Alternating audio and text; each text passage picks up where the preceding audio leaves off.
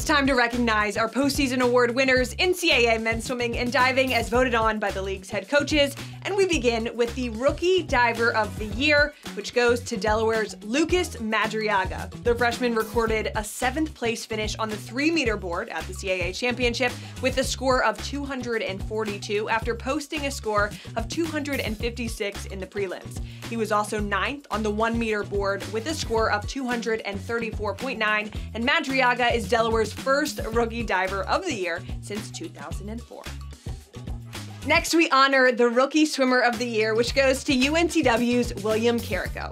The freshman was the CAA champion in the 400 IM after setting a new conference record with a time of 3:46.64 in the prelims. He also captured the gold medal in the 500 free with a time of 4:21.66 and placed second in the 200 breast. Carrico's performances helped the Seahawks earn their 3rd straight conference title.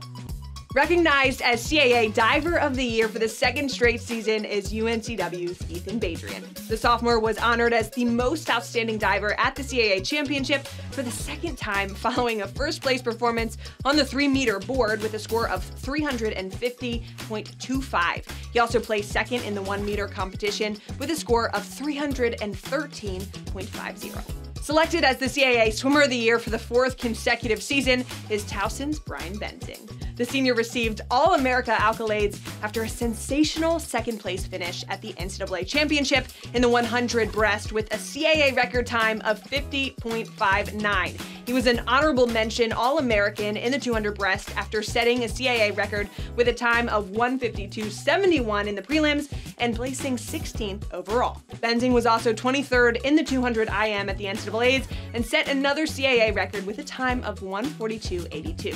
He earned 6 medals and set 2 records at the CAA championship and was named the meet's most outstanding swimmer for the 3rd time.